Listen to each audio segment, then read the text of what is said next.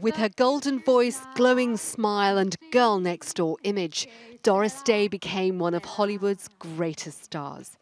Our lips shouldn't touch. Move over, darling. And one of the world's most bankable ones. With tea for two and two for tea. Rising to fame in the 50s and 60s, her fresh face and wholesome beauty standing for a time of innocence. Her lilting voice catapulted her to fame as a crooner, but her all-American charm made her a leading lady and the golden girl of Hollywood's golden age. Whip, crack away, whip, crack away, whip, crack away.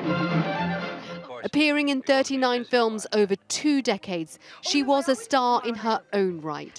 But her partnership with actor Rock Hudson made the pair a box office draw. Hello. Is anybody on this line? Yes, I am on the line. Would you please get off it? But her life was not always as sunny as her movie roles.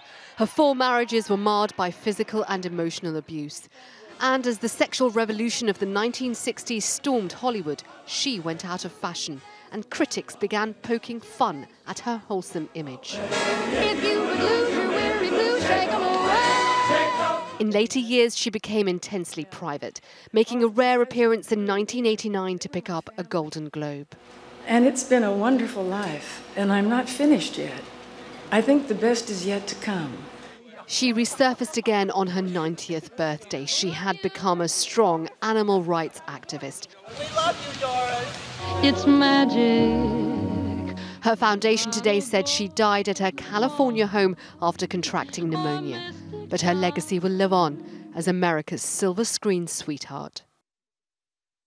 Remembering Doris Day, who's died at the age of 97.